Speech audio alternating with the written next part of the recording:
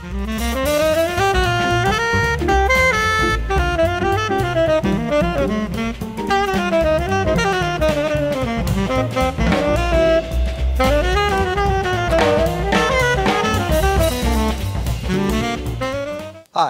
I'm Ed Joffe, and welcome to JoffeWoodwinds.com. Today we're going to have our 6th installment in the Woodwind Legacy series, and we have not one but two guests, two old friends of mine and colleagues who have been very important in the New York woodwind world over the last 30-plus years. Both Dan Willis and Rick Heckman are noted not only as wonderful multi-instrumentalists on all the saxophones, clarinets, and flutes, but what sets them apart additionally is their expertise on oboe and English horn. And today we're going to delve into the world of the contemporary woodwind doubler geared to the oboe. So welcome, Dan and Rick. Thanks for joining me today. Thanks. Coming by to do this. I want to just start the interview with a little bit of background. Both of you. Both of you came from other towns into New York. Dan, you came from Fredonia, and Rick from Pittsburgh. And came here to work, study and work, and have been fixtures on the scene now for, like I mentioned, over 30 years. So just give us a little bit of background on how you got into music and what were your first woodwind instruments. So we'll start with Dan and then go to Rick. Well, I come from a musical family. My grandparents were both musicians, violin, piano, both taught and ran their own music store, Willis Music in Niagara Falls. And so from an early age, we were allowed to run around the music store in off hours and beat on the instruments. And so there was always music in our family and teachers. And so I began studying piano at an early age, tried drums for a little bit, and then at around age 12, my father asked me if I'd be interested in playing the saxophone. I said, yeah, sure. He goes, great, you're going to start on the oboe. I thought, great, that's wonderful. Because at that time, my association with the oboe was primarily seeing Bugs Bunny do snake charmer stuff in the cartoons. So as soon as I got an oboe, I fell in love with it, loved the sound of it, all the different colors that you could make with it. And then it was about 2 weeks later, I got handed a saxophone. And I thought that was really a wonderful situation because I got to play oboe in the orchestra and then saxophone in the band. And then when my father would take me on gigs, he was a professional musician, I would see the saxophone players playing multiple instruments. And in my mind, I thought they were the luckiest people in the band because they got to play the flute, they got to play the clarinet, and I thought, and, you know, soprano saxophone as well. I thought, this is really what I want to do. I just fell in love with the woodwind instruments and wanted to slowly study each one individually.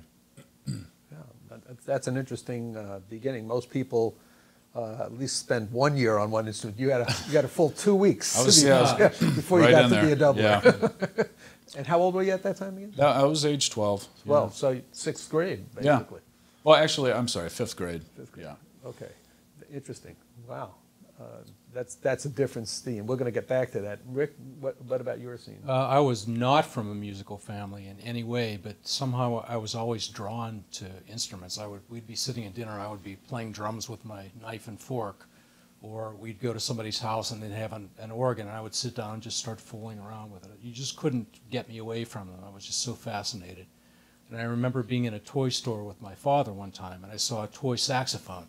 I thought, wow, that's really cool looking, this nice curved shape and everything. So he bought it for me, and I started playing around with it. And when it came time to choose a band instrument when I was in grade school, I chose the saxophone, mostly because I think I liked the way it looked. It was just a cool shape and interesting, and just sort of went from there. Interesting.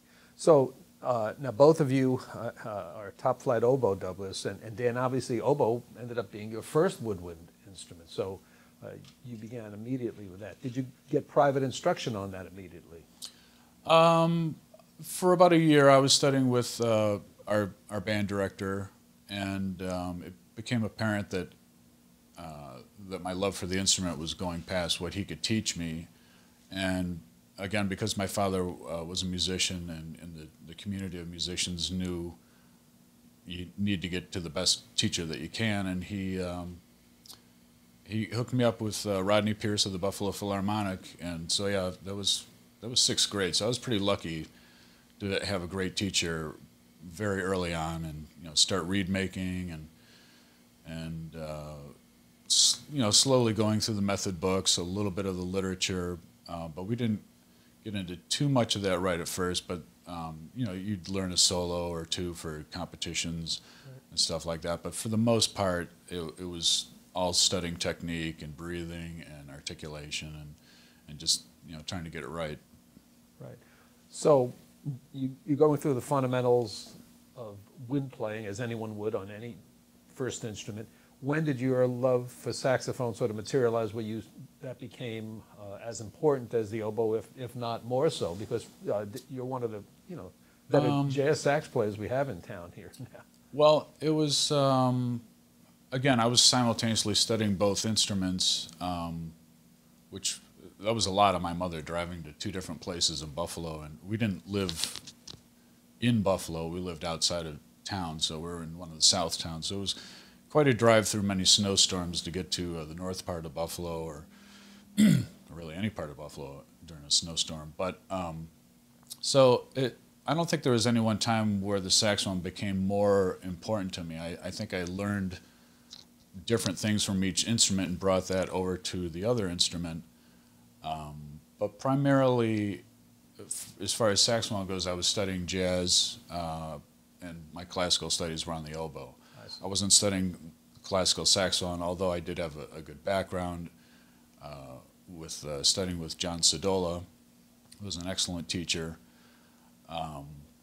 So yeah, there wasn't any one time where, there may have been a few times in my teens where I thought, yeah, jazz is maybe a little bit cooler or more expressive, but the more you learn about different genres, there's great things about each style of music and different things to take away from them, and also things to bring to the other style of music. Right. And Rick, you began with saxophone. I did. So how did oboe enter the picture? And well, what happened, I was kind of a late bloomer. I didn't have some of the advantages that Dan had, probably because I didn't have a musical family. And it wasn't really until I got to college that I got serious about becoming a doubler. And I remember my saxophone teacher saying to me, if you want to be successful, you have to play really good clarinet and flute. And if you can play one of the double reeds, you'll have a big advantage. So I looked around, probably my sophomore year in college, I looked around and I realized that one of the oboe players was graduating, one was transferring, and there was only going to be one left. And so I went to the head of the woodwind department. I said, I want to play the oboe and I want a scholarship. And he said, okay. And I walked out of his office with an oboe. And the scholarship? And a scholarship. Yeah, I saw an opening and I took it. Right. And this was Duquesne University? This was Duquesne University. Okay. Yes. And then when you eventually moved to New York and you went to Manhattan School of Music for your master's, you were a saxophone major. I was. With Joe Allard. But then you also began studying with Elaine Duvas. I did. I was actually, the timing was so perfect. This was the fall of 1980, and Elaine is principal in the Metropolitan Opera Orchestra, and they happened to be on strike that fall. And when I called her for a lesson, she said that she could teach me, but when she went back to work, she probably wouldn't be able to anymore because she'd be too busy, and that maybe one of her students could help me. And so I ended up getting a few lessons with her, and she saw how hard I was working and how much I was improving. And when she went back to work, she said, I think I can find the time to fit you in. So I was very fortunate. Right. And so you made use of your conservatory experience in studying more than just your major, in a sense. You took it upon yourself to work on oboe in addition to your saxophone studies. Oh, definitely. And also, if I remember correctly, you'd studied in Pittsburgh a little bit with Bernie Goldberg on flute. Very informally. He was on the faculty at Duquesne, and he would come into my practice room once in a while and show me something. He was a very nice man, and very generous. Right. So flute and clarinet sort of filtered into the studies. Certainly with Joe, I'm sure the clarinet. Right. And even as an undergraduate, I would take my clarinet into my saxophone lessons because my teacher was actually principally a clarinetist at the time. So I always did both. Right. Right. And Dan, you went to Eastman School of Music and studied there. Were you primarily a saxophone major, or were you a doubling major there? Or? No, I was an oboe major. You were an oboe major, Yeah. Okay. But at that time, there wasn't a jazz undergrad degree at Eastman, so if you wanted to study any jazz, you were studying with the graduates. So I thought it would be fun because you have the ability there, at least at the time, to take as many classes as you would like. So I signed up for as many of the graduate jazz classes as I could, you know, history, arranging, improv classes, all those things. Right. And Richard Kilmer, my oboe teacher, said, as long as you take care of your oboe stuff, you know, learn as much about jazz and saxophone as you can, because it's a great school for just about anything that you want to study. And he was also a saxophonist himself, as well as a cellist. So he thought that, you know, doubling is really a great thing, and it teaches you a lot about music and other instruments, obviously, and and takes you, I think, to a deeper learning of the oboe. Right. So both of you went to conservatories, studied classical music, got involved with commercial music and jazz during those periods of time, and worked. And I think it's important to mention that your oboe studies were with top flight oboists. They just weren't other doublers. Nothing wrong with that, of course, and both of you have taught for a while, but that your initial studies on oboe were with top flight oboe players, so that you would treat each of your instruments, saxophone, clarinet, flute, and oboe, as separate entities before you combined them in the doubling aspect. And you were with Richard Kilmer, you were with Elaine Duvas, and I found it interesting just over the years in talking that both of you have continued from time to take lessons, going back. You told me you went back to see Richard Kilmer not too recently, and you've been working with a new person.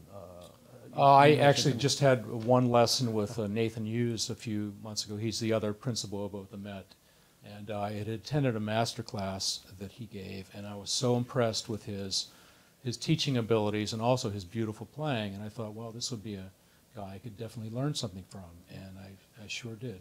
Yeah, well, I mean, that's great. Here you are, both well-established pros in New York, 30 years of professional experience, hundreds upon hundreds of recordings in commercial, jazz, and classical, having played with every organization in New York possible, yet you're still studying. And I think that's something that not only for contemporaries of ours, but younger players, to remember that coming out of a conservatory is a wonderful thing, or any music school, but the learning doesn't stop at that point. It continues for your entire professional career. And here are two guys who sort of embody the essence of being a professional woodwind player, playing in multiple situations, yet still trying to improve and still searching for answers, and willing to put themselves in front of people as students. And I think that's really an essential point for all of us, and hopefully for those listeners out there. With regard to oboe doubling, obviously the majority of music that I would assume you are in front of that involves oboe or English horn player generally involves a more classical approach to the sound and to the phrasing. However, as doublers, we are responsible for all types of music, whether it be a classical performance, a jazz performance, a commercial music performance, playing rock and roll. So my next question is, how do you stay on top of all your instruments and all the different type of musical demands? What is your practice sessions look like? How do you discipline yourself and break up your day for practicing when you're not working full time and being consumed running from job to job? Let's start with Rick this time. Okay. Well, it's a real juggling act. There aren't enough hours in the day to do everything, so I tend to focus on the things that I'm doing at the moment. I always start with flute in the morning. I think if you don't, you get into a lot of bad habits, because once you play the oboe, the flute chops are altered in some way. You get a little swelling or whatever. So I like to always start with the flute in the mornings, and I like to try to play the flute every day, even if I'm not using it for anything, because that's the thing to me that goes the fastest. After that, I usually go to the oboe. and practice a little bit, and I work on reeds pretty much every day. The show I'm doing right now is very reed intensive. There's a lot of oboe playing, so I tend to go through them very quickly. So that becomes a major part of my day. And then after that, it depends on how much time I have, whether I have time to do anything else or not. And I tend to play enough clarinet and saxophone at the show that I don't need to do a whole lot unless I have something coming up that I need to prepare. Right. So your focus and your practicing is really based upon your work schedule, and you're practicing for those situations. I would say, and also just maintenance. Right. You know, with the flute, it's usually general maintenance just to make sure that I keep my playing at a certain Right. level. And when we talk about maintenance on any instrument, I assume we're talking about the fundamentals, tone production, technical control with the fingers, embouchure development, articulations, those most basic fundamentals. Exactly. Right. And Dan, how are your practice sessions geared? Well, I'd say we're kind of similar in the respect that whatever's on my plate for the week really dictates what I'm going to practice or warm up for. Like, for instance, this week was kind of an odd week where I refer to it as all of my worlds colliding. When there's a week where I'm playing intensive oboe, and I have to do a jazz solo with New York Pops, and they also threw me a clarinet solo, jazz clarinet solo, which for me, I enjoy playing clarinet, and I enjoy playing jazz clarinet. I love listening to jazz clarinet, but I'm not terribly comfortable doing it. I'm much more comfortable playing jazz saxophone. But so anyway, with those three different things on my plate this week, the flute kind of went to the side, and I was playing and warming up and making reeds on the oboe, getting that together for a jingle session. So knowing that the oboe is going to mess with my flute chops a little bit, and to some extent my saxophone chops, I really think about how I'm warming up on the oboe and what kind of reed I need for the session, and again, how that's going to affect my chops. So again, I was doing more oboe this week, and as soon as I get to the show, I'm a little bit worried about where my flute chops are. But somehow, and I believe this is because the oboe really warms up your body, in your chest cavity and your sinuses, to get that intense sound right in this spot. And somehow, you know, although with the oboe and playing the flute, you do get a little fatigued here and maybe a little bit swelling, but the air is right there. So that's one of those cross your fingers moments that works out for you. It doesn't always work out. Right. But I do believe that the oboe does prepare you in terms of just getting the physicality of the instrument together. Right. And I use the oboe as my basis and my jumping off point for doubling. I totally agree with that. I found that once I started playing the oboe at a higher level, it improved my playing on all of the instruments. And I think it's mostly about the air. Mm-hmm. Just learning how to use the Yeah. air in a certain way. Yeah, that's interesting. For my own self, in recent years, and this didn't happen until just, I don't know, maybe the last 3 or 4 years, maybe 5 at the most. I'd always play flute first if I had my druthers in the morning, for the same reasons you mentioned about the lips swelling when you get to the reed instruments. But for some reason, in the last several years, if I play clarinet first, my flute playing seems to be better. And what's better about it is the air compression. The clarinet has more resistance than the flute, and the back pressure and so forth, and just having a reed there forces you to use air in a certain way that perhaps sometimes on flute initially in the morning maybe I wouldn't have, since it's much less resistant. There's no reed to deal with. And maybe the only reason I can do that at this point is after all the year, the cumulative hours on the flute, the embouchure is not going to leave you, but moving the air is something that every day has to be addressed. I wouldn't recommend it to a beginning doubler to start, but it's just one of those things that you figure out. It's like, why is this working? Well, it's because your body's warmed up and you're getting the air speed and the direction in the right spot. That's interesting. Right. Well, that brings to the forefront another question of the crossover benefits of playing all the woodwind instruments. And it also brings the other side of the coin, the negative parts. I mean, we've addressed some of those negative parts with the idea of the lips swelling, and when you have to play a non-reed instrument, it can be detrimental. But the benefits of playing multiple instruments, I think, have to be enumerated, because certainly the conservatories and the higher education institutions have a negative mindset about those who play multiple woodwind instruments. There's no ifs, ands, or buts. This is not a debatable question. It exists, and we've all lived through this. But let's try to enumerate some of these cross benefits that playing multiple woodwind instruments can do, besides the fact that it enables you to get jobs that require multiple woodwind instruments. So, Dan, you want to talk to that?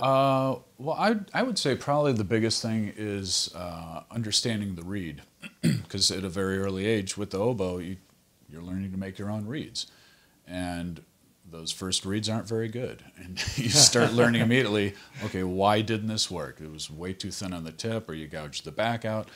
And taking that information from the double reeds to the single reeds, and again, this wasn't something right at first I made the connection to, but one day I took a clarinet reed and I drew the lines of the oboe reed, you know, the tip and the windows on the back, and I thought, okay, I'm just going to kind of do what I do on the oboe reed to the clarinet reed and see what happens. And it worked out quite well. You know, it gives a little bit more vibrancy to the sides. And again, you're just a little bit more in tune to where to put the knife on the reed and where to go when things aren't working out. Because as we know, single reeds they need some help. You know? They need to be conditioned. They need to be worked on.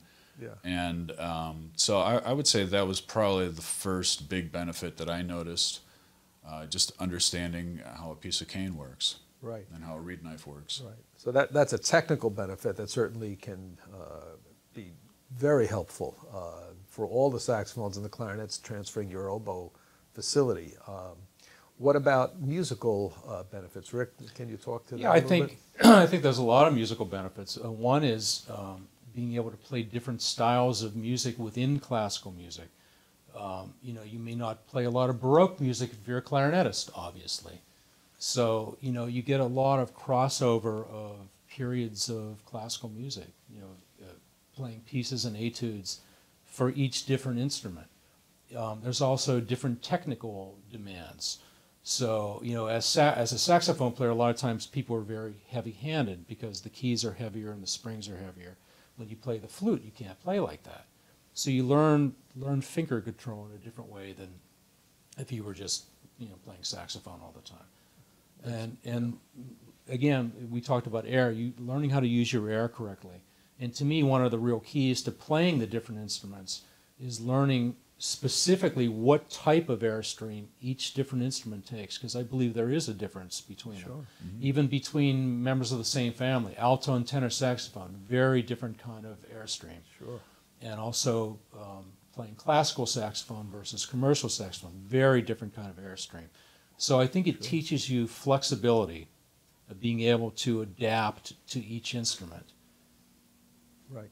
I think that's very true, and it's something that maybe you don't think about when you start playing the instruments initially, because the initial thing, at least I'm sure I remember feeling that, I'm sure you did as well, just the idea that you can play, you know, all these instruments in different families is a sort of an ego boost and a great feeling. But then when you look to do it on a more artistic level and take it to a higher level, some of these cross benefits and the difficulties inherent come to the forefront.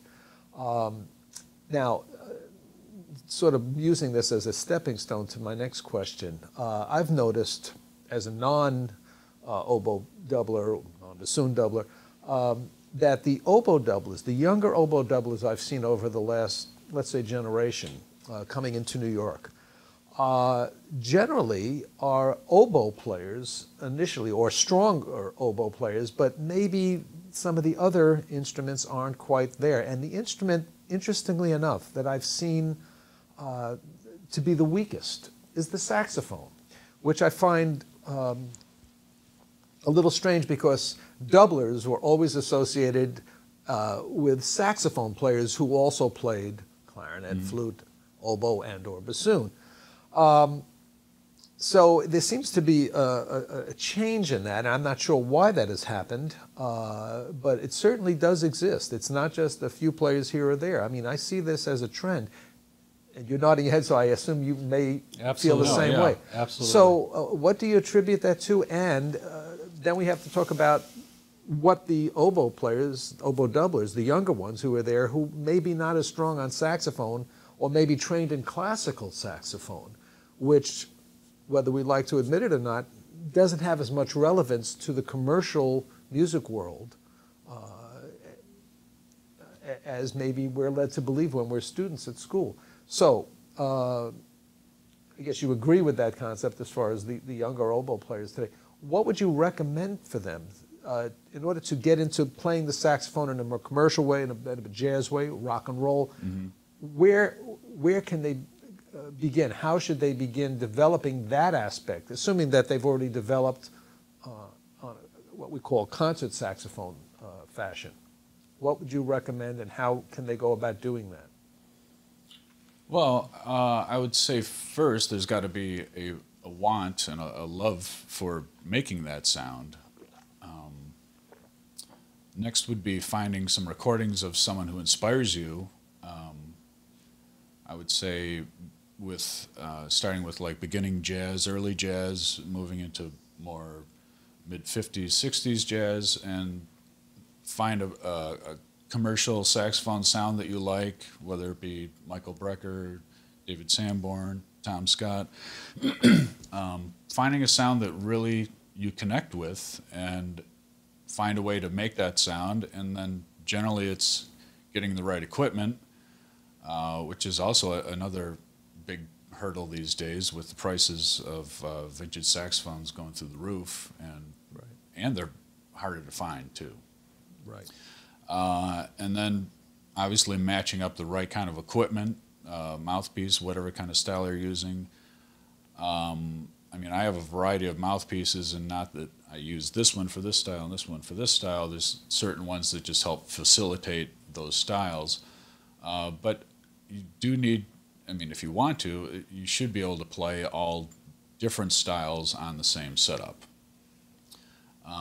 So it's basically learning by listening, learning by playing with somebody, getting with a teacher who you like the sound that they're making, and you know, has some knowledge and experience in playing those different types of styles. Right. I couldn't agree more with your first thing you stated, that there has to be an innate love of the music. Even if you were trained, let's say, as a concert saxophonist, if you're going to play saxophone in a commercial world, you have to know about jazz saxophone. You have to really love it. You have to know, certainly in today's world, you have to know about rock and roll saxophone and the evolution, you know, from the R&B players of the 50s, 60s, as you mentioned, more contemporary people into Michael Brecker and Tom Scott and Sanborn, etc. But you have to really love that music, because if you don't, it will show when you play.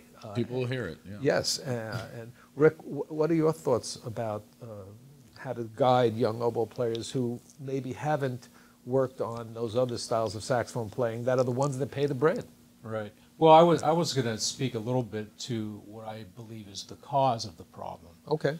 I think people of our generation and before us often came up through the big band era, and that's sort of how they got their start. And then they sort of transitioned into recordings and Broadway, because Broadway is kind of, you know, where it's at right now as far as doubling in New York anyway.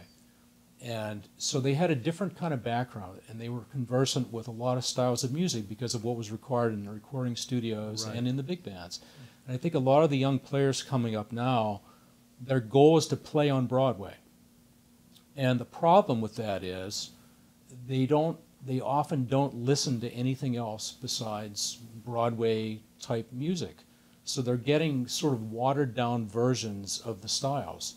So their idea of jazz might be City of Angels or something like that. Their idea of rock might be Rent. But they're not really learning the true styles of music. And I think that's really one of the most important things, is to understand the style at its basic level. Like, this is the real deal. This is what it is. So when my students come in and are trying to learn how to play commercial saxophone, they basically want me to tell them how to do it, explain it to them intellectually. And I always tell them the same thing: go listen. You have to listen and emulate. Nobody ever taught me how to get that kind of sound on the saxophone, ever. Right. I learned it by listening to Charlie Parker and John Coltrane and whoever else. Right. You know, you learn how to get that sound. But again, like Dan said, you have to love it. Right. And I find that there's really not a lot of interest. That's sad to hear, but it's not unexpected, quite frankly, because I have sort of seen and experienced the same things as a player and also as a teacher. And I think you hit a very important point that because work has downsized in the industry for everyone on every instrument and any style, but particularly for doublers, the last bastion of work that can give you an affordable lifestyle, especially here in New York, is the Broadway musical theater. And I think you're right. If people are focusing on cast albums and Broadway shows as the answer to the style, that's not going to get them to the core point, especially when they get their own show and have to interpret music without mimicking someone else, if they were subbing, for instance. So with the reduction in recordings, the lack of studio work, certainly compared to the 50s, 60s, and to the 70s, and the fact that there are a few big bands to listen to as far as great saxophone playing that tour the country, it is more difficult on that level. However, we do have the use of YouTube, right, and one can access all of the great big bands, all of the great soloists in any style of music today so easily. So while certain things are more difficult in hearing live performances, certainly there's no excuse for not at least attempting to listen to things on YouTube. And I would find it impossible to believe that anyone who loves playing the saxophone would not be thrilled by listening to Charlie Parker or Coltrane or Dexter Gordon or Sonny Rollins or Michael Brecker, you know, Sanborn. It'd be impossible for me to believe that if you truly love playing the saxophone, that you couldn't be inspired by one of those type of players. And those we're just mentioning a half dozen or so. Well, and certainly research is a large part of it, but you have to go out and set up situations for yourself to play in, whether it be a quartet or you're playing duo with somebody or you're doing chamber music. These abilities aren't going to just come to you in the pit one day. You have to say, I did spend some time with chamber music at one point in my life, or I still do, or I'm going to get together and play some tunes with a piano player. You know, you have to push yourself and have these experiences playing with other musicians who are far better than you at that genre, and that's how you learn. You're going to learn a lot faster on the spot with the horn in your mouth than with your nose in a book, or, you know, watching videos are great, but you're not going to get that on the spot training. Right, that's true. Yeah. And all of us have come through conservatory training where we were primarily studying Western European classical music at our conservatories on oboe or saxophone, like you and I did with Joe Allard. And yet we all loved playing the saxophone in other styles as well. And in fact, the beautiful thing about certainly our good luck in studying with Joe Allard was that he encouraged that, and as John Sedola did for you, to go to other musics and play it. And you know, that's something that I never thought would change in the saxophone world, certainly with doublers, but it does seem to have changed a little bit today, and I hope it's just a temporary trend, and people will start trying to seek out the great heroes that have been established for the last 100+ years in saxophone playing, in American saxophone playing. Now, both of you studied oboe very seriously, but both of you have very different concepts of oboe playing. We could go into reed making, but that would take a couple of other videos to do that. And so it would put people to sleep. Exactly.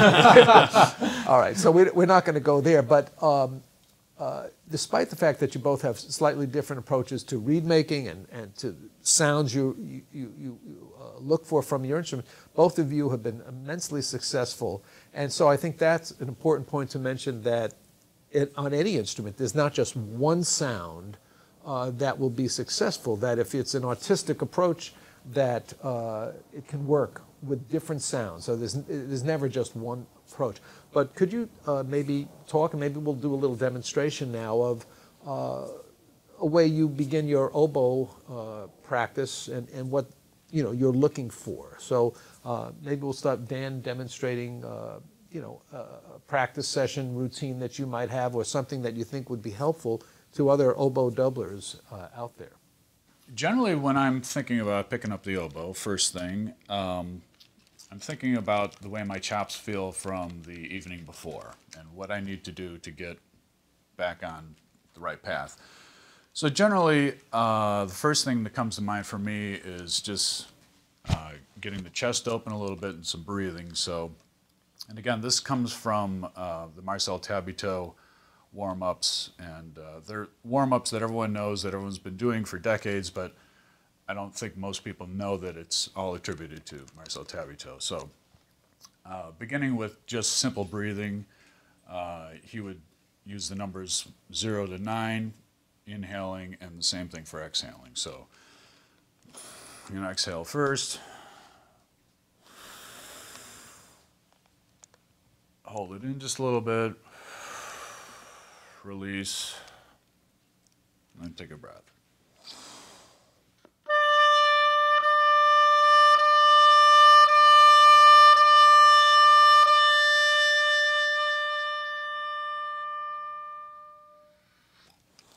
So a little bit what I was doing there, I got a little ahead of myself, was in his warm-ups, he had a number system. And you're probably both familiar with it, but for the sake of our audience, first, if we were doing a scale, first note would be, we'd start from 1 to 5, 1, 1, 2. Then as you're going to the next note, you're thinking 2, 3, 3, then the next note. So each note you have a little bit of propulsion. So let's see if I can do this. And conversely, at the end of the phrase, 4, 4, 3, 3, 3, 2, 2, 2, 1. Let's see, what is it going to play?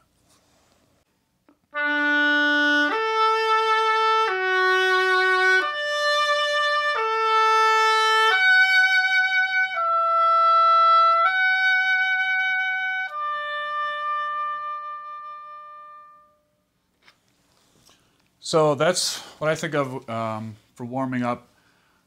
But it's not just warming up the body, warming up the air.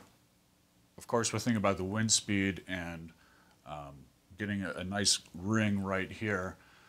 I'm also thinking about warming up, connecting the mind to the body, connecting the notes, and getting my phrasing warmed up. I'm warming up my phrasing.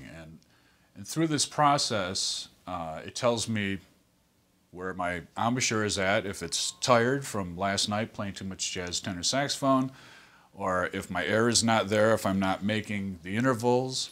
It's going to tell me where my fingers are, if I'm not placing those notes in exactly the right spot that I want. So it's a process of my body telling me where these notes need to be.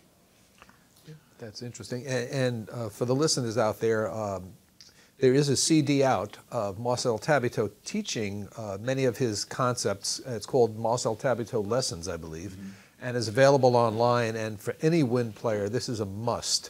I was introduced to Marcel Tabito's numbering system at my very first lesson with Joe Allard in 1971. I was playing the Mozart concerto, clarinet concerto, and at the end of the first movement, there are several repeated notes on the same note, and Joe started writing these numbers down. I had no clue as to what he was talking about, but it was an early introduction to the nature of intensity, of tone, and changing that intensity from one note to the other. He would talk about, and speed of the air. Yeah, and this is, you know what's funny is it's always the first lesson.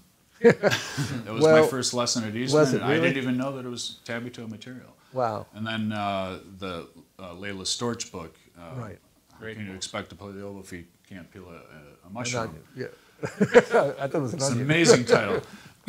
That lesson is in there. She kept meticulous notes, and that was every first lesson at Curtis is that one. And that is for every woodwind instrument in Curtis. That because Tabby Toe really became the teacher for the other great wind players in the Philly Orchestra, who were the major teachers at Curtis. We're talking about Daniel Bonad, William Kincaid. And then So if you think about it, and then we're eventually all Saul already Schoenbach. playing the oboe. Well, Maybe not. maybe not. The best parts of the oboe. So, Rick, what do you do in the Well, morning for I your was work? actually going to talk about something that all doublers have a hard time with, coming from the saxophone to the oboe. And most of the time when you're playing the oboe on Broadway, you're also playing tenor saxophone. And the difference between the large tenor saxophone mouthpiece and this reed is pretty enormous. And so what I hear with the younger players especially is they tend to take too much reed in their mouth. And what happens is you get a sound something like this, which nobody really wants to listen to. And one of the notes that I played for a reason. That's third space C, which tends to be a very thin, bright note on the oboe. So my concept is to try to even out the timbre of those instruments so that you go right through the break and you can't tell that you only have one finger down or something. So starting with B and playing chromatically.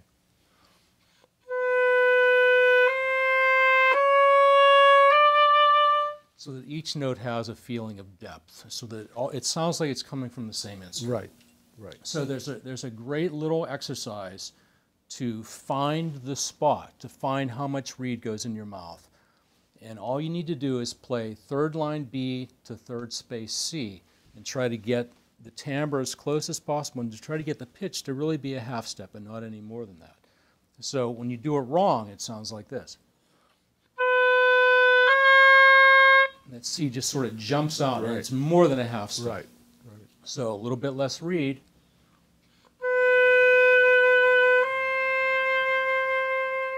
And it makes an enormous difference. It's just a very small adjustment there. So that's how you find the position for the middle register of the oboe. As you play lower, you come out more toward the tip. As you play higher, you go more in toward the string. It's just sort of a natural progression. But to find that middle register spot, that's such a great, simple exercise to do. And how interesting is that the parallels to clarinet, flute, and saxophone are the same thing. Exactly. Clarinet going from a throat tone to a third line B. Right. To try to match them, or Right. a flute or a saxophone from the third space C sharp to the fourth line D, Right. and trying to make them sound as Exactly a the uniform. same. It's and amazing. on the clarinet, you can put fingers down to try to change the Yes. resistance and Right. the tone and the pitch. But on the oboe, you can't do that because you won't get the right pitches.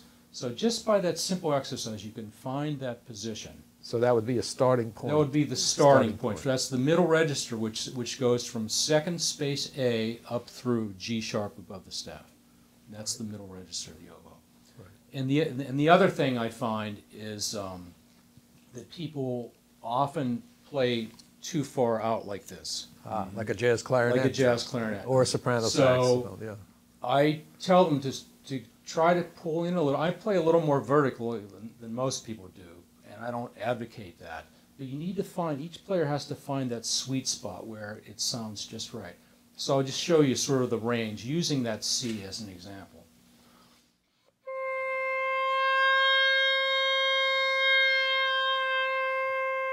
So it changes quite a bit when you change the angle of the instrument. Part of it is, the Joe Allard thing about covering the reed with your lip. I tend, because I came from that, I tend to play into my lower lip. So there's very little reed exposed in my mouth, but my lip is on the reed behind it. So it dampens the sound a little bit and gives a little bit of a warmer sound. Interesting. Other people sound better out a little bit. So you really, it depends on your musculature, your lips, thickness, your teeth. Right. things like that. And this, I guess, brings yet another point to the forefront. How does the choice of your reeds and the angle that you play oboe influence your reed choices on your single reed instruments, on your clarinet and saxophones? How on a working situation, which is the reed that you're going to use as your axiom? My guess would be you would use your oboe reed and then go to your saxophone clarinet reed from there, or is it another way around? I don't think of it that way. I don't think about matching. People talk about matching resistances between instruments. I don't think that way. I think if you do that, you're compromising something somewhere. If the saxophone and clarinet have the same resistance, I think one of them or both of them are going to suffer. Just my personal opinion. And the oboe is a completely different animal. So I really try to get a reed for each instrument that works to be able to get the sound I want. Now, I think the compromise I do make is I tend to put a little bit less clarinet and saxophone mouthpiece in my mouth than most people do, because I want to get used to that feeling of being able to get back to the oboe reed where I want to be, because this is really my focus. I see. Okay. And Dan, do you make any compromises that way? I would say the only compromise that I take into consideration is, like what we were talking about earlier, is the gig. What is the gig asking you to do? Is there a lot of clarinet going on beforehand? Is there more oboe going on? So if it's going to be something, like West Side Story, something I keep coming back to, something that's really difficult in the balcony scene when they're singing Tonight, you're on clarinet, switching to bass clarinet, back to clarinet, bass clarinet, back to clarinet, then you come in cold on an English horn solo. Beautiful.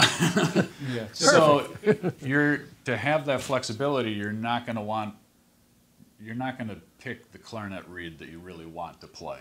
You have to have something a little bit lighter, a little bit easier, just so that you're not beaten up for when you come in cold on that B flat on the English horn. So that's a big consideration that I make.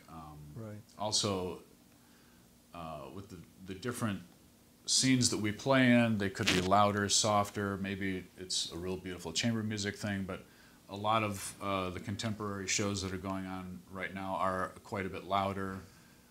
So there's some considerations that have to be made for being able to play a little bit louder or playing with a lot of electronic instruments. Those are considerations. Try not to go too far in one direction, but these are things that are in the back of your mind that, like, maybe this will make this performance a little bit easier, or I'll be able to play a little bit more easily. Yeah. Interesting. Just jumping off topic for a second, if you were to recommend to, let's say, a prospective woodwind player who's considering perhaps multiple woodwind performance for a career direction. Let's say someone is playing a clarinet or is a flutist in high school, or an oboist or saxophonist, and they're thinking, hey, this sounds interesting, I might want to try that. If you had your druthers, which of the woodwind instruments that you play would you recommend starting on? What do you think in the parameter of instruments that you're playing would give you the greatest advantage in starting on a particular woodwind instrument? Well, that's a really funny question, because it reminds me when I was studying saxophone with John Sedola, and he knew at the time I was taking very serious oboe lessons. He asked me one day, he said, so do you play clarinet? No. Do you play flute? Yeah, I play some flute. But you're studying the oboe? Yes. He goes, Dan, there's two doubles ahead of the oboe, meaning that the clarinet was far more important to him in his mind, and he was an excellent clarinetist. And also the flute was in his mind ahead of the oboe double. But for me, doing exactly what I did worked out fine, because I love the oboe and I wanted to learn that. In retrospect, picking up the clarinet a little bit later in life was more difficult. I wish I had started the clarinet earlier, like probably along with the saxophone would have been a little bit more beneficial. So I would say I'm very happy with starting with the oboe, because it has taught me a lot, just how difficult the oboe is. There's a lot of hurdles to get over, and you realize that those hurdles there aren't so many hurdles on the saxophone. Clarinet, there's a lot of hurdles. Flute, a whole different set of hurdles. But this instrument has taught me a lot about the other instruments, even before I knew about the other instruments. Right. So the oboe as the first instrument, prime instrument, would be your recommendation for a prospective oboe doubler? Yeah. Okay. Rick, I would say clarinet. To me, the clarinet is kind of the violin of the woodwind family. It's the thing that you end up playing the most. At least for me, even as an oboe player, I play more clarinet than oboe. On the gigs. Yeah, the clarinet to me is the go-to instrument for so many different situations, and I would have done that differently, I think, if I had to do it again, and that's what I would recommend. Yeah. And I think the clarinet is the most difficult technically because of the overblowing at 12th, and I think for me that would be my recommendation. Right. Not being a double reed player myself, of the single reeds, I couldn't agree more for the single reeds. The clarinet, because of all the difficulties, it's cylindrical bore, right. Overblows a 12th, it misses every other overtone, and the open hole nature of it, it's certainly compared to saxophone, demands much more exact fingering, and the fact that you can hear, if you're playing with too much pressure, you'll hear pops in the fingering on the clarinet because of the open hole. So I think it lends itself well for the saxophone to follow, and also for the flute, because again, you're dealing with greater air compression with the resistance of the reed, and I think ultimately, as I've been experiencing in recent years, it's helped me get to the flute a little better than I might normally be able to do so. Mm-hmm. In wrapping this up, I wanted to talk a little bit about your heroes on the various instruments that you play. Who are the musical heroes that on your instruments that you look to? In other words, when you feel like maybe I'm out of shape or I'm coming back from a vacation where I didn't play, what are the records, recordings that you might access to sort of get you in gear, get you back into the flow of what you want your instruments to sound like? Well, if we got into specific recordings, we'd probably be here a long time naming recordings, and we'd have a lot of fun doing that. So maybe just going through players would be a little bit easier. And I found that through my studies, going back to who was the first person, who really made that huge impression on the scene. So like jazz saxophone, Coleman Hawkins, the godfather of tenor saxophone. Marcel Tabito for the oboe, Kincaid on flute, Bonat on clarinet. I have a long list of heroes on every instrument, so it's kind of hard to just pick one, as I'm sure you guys know. But sure. I like going back to really early recordings because there's a musicianship quality, especially in early jazz in the 20s. When you see recordings of people playing without any music stands on the stage, and they're just, it's magic, and beating every quarter note with their foot. And the intensity and the passion of classical soloists back then. It was, the sound was just a little bit wilder, and I feel a little bit more passion. And I love early recordings and learning about recording. And also, Tabito was not a huge fan of being recorded. He hated his sound on recordings. So it's very interesting to learn what that generation was understanding in their time, their music, and how we look at that. And I like to try and look back and find out, whether it be a composer, what they were going through, maybe personally or financially, or where they were in the world, how that contributed to their piece. Also, certain players, where they grew up, where they came from, where they ended up. I think that contributes to the way they play. Certainly, their musicianship speaks first, but there's a lot of other elements outside of music that contribute to the music. So those are the things that I like to try and find out. But usually the first people. Yeah, so I mean, it sounds like you gravitate to the Philadelphia Orchestra, legendary players, and of course from that same period of time, Coleman Hawkins. That's interesting. Rick, what about you? Where do you go? I agree with everything Dan said, but I like to listen to some of the more modern players too, because recording technology is so much better. I've heard from people who have studied with Tamato and who heard him in person that the recordings don't begin to capture his sound because the technology back then was so much poorer than it is now. So we can't really get a sense of his sound. And I've always been very sound-oriented, probably to my detriment. But I agree with what Dan said about the musicality. But I thought I'd mention a few specific things to steer people toward on YouTube these days. There's a great interview with John Farillo, who's principal of the Boston Symphony, Oboe. Right, the former principal of the Met. Former principal of the Met. Right. There was a group called the All-Star Orchestra that did a series of educational broadcasts, and there's a great interview with him where interspersed in the interview are clips of him playing in the orchestra, playing the most magnificently beautiful solos. He's an excellent player. I had worked with him a number of years ago when he was in New York. I knew him pretty well. I would highly recommend people to watch that video. Also, there's a series of videos out by a man named Eugene Isotov, who was principal in Chicago. Now I believe he's moving to San Francisco. And there are videos of him explaining some orchestral excerpts and then demonstrating. And he's just a glorious player. So I really love listening to what's going on today, as well as the older players. Right.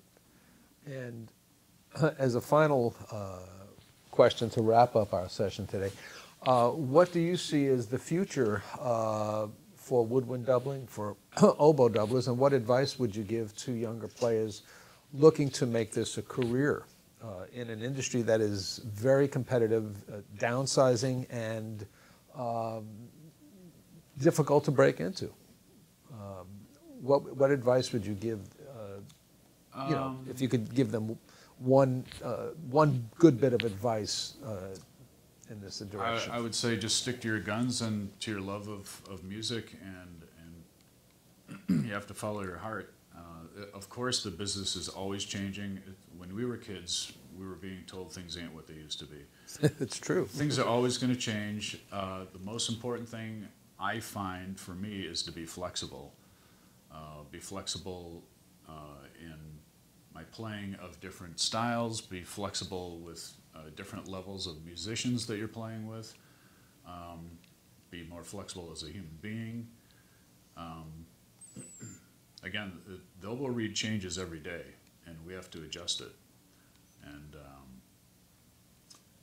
that's life. Yeah. So be flexible. Good advice. Rick? I would say, especially in terms of the oboe, study with a top teacher.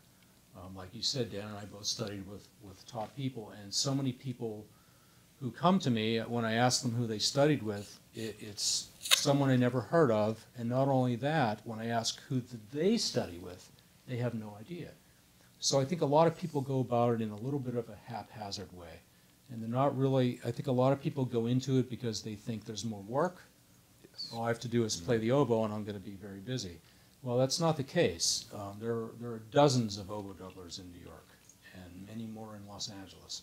So you really, if you want to compete, you really have to do it right and do it well. Yeah, I would agree. I turn away students that want to study doubling. I said, have you studied the oboe privately at all with anyone? No.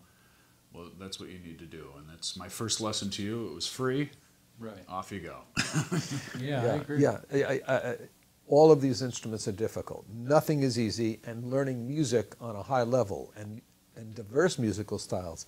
I mean, this is a lifetime chore, and I shouldn't use the word chore. It's a lifetime of work, but you have to, as you said early in the interview, you have to really love the instruments. You have to love music. You can't. It's not one or the other. If you're it's looking both. for a shortcut, you're going to fail. Right. And the world of doubling today is very different from that what it was in the 1950s or 60s, where there was so much work for woodwind doublers that people who were maybe good on one instrument and not so good on 3 or 4 others could have a very good career because there was just that much work. Today's scene is radically different, and you have to be superb on every instrument, and as you so emphasized, flexible to the point of being willing to learn, being willing to play different styles of music, and going to a gig and maybe not playing the first chair or not getting the solo, but being content with just the fact that you're going to be learning. You know, one earlier interview I had with Jerry Dodgen in the series, Jerry kept emphasizing all the incredible experiences he had were all learning experiences. He kept referring to them as learning experiences, and I think if one keeps that in mind, you really can't go wrong. Yeah, you can learn something on a bad gig. Absolutely. Yeah. Just to wrap up the interview today, I just wanted to make everyone aware of the fact that Dan is the reed player at Kinky Boots, and Rick is at a new show called Allegiance, where he's the oboe doubler. So if you're in New York and get a chance to check out either of these shows, please come down to the pit and say hello to both of them.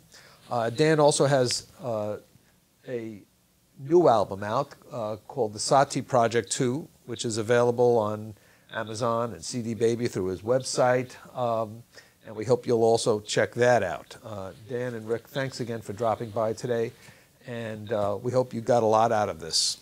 We hope you'll come back to JoffeWoodwinds.com for future interviews in the Woodwind Legacy series, and check me out on Joffe Woodwinds on Facebook. Thanks.